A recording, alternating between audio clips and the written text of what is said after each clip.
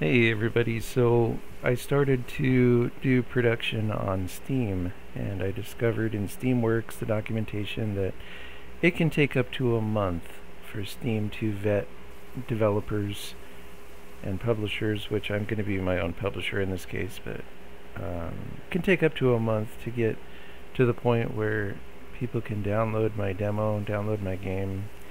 And also it requires bank information, tax information. So I'm going to start that on Monday and hopefully finish it on Monday, but we'll see how that goes next week. In the meantime, I am going to release this. Just in general, I've got it in my downloads directory here. Just in general, I'm going to release this so that people can at least try it out on their computers, see if it's working, and see it's kind of fun too. So you just move around with the mouse. Okay, left click and that fires the shot. You hit the number or the W to thrust forward, S to slow down or go backwards. Okay.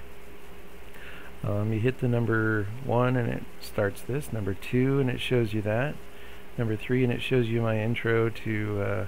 I was trying to do the flocking algorithm, but I thought this was kind of cool. They're gathering together and stuff, and it's a little weird kind of a bonus.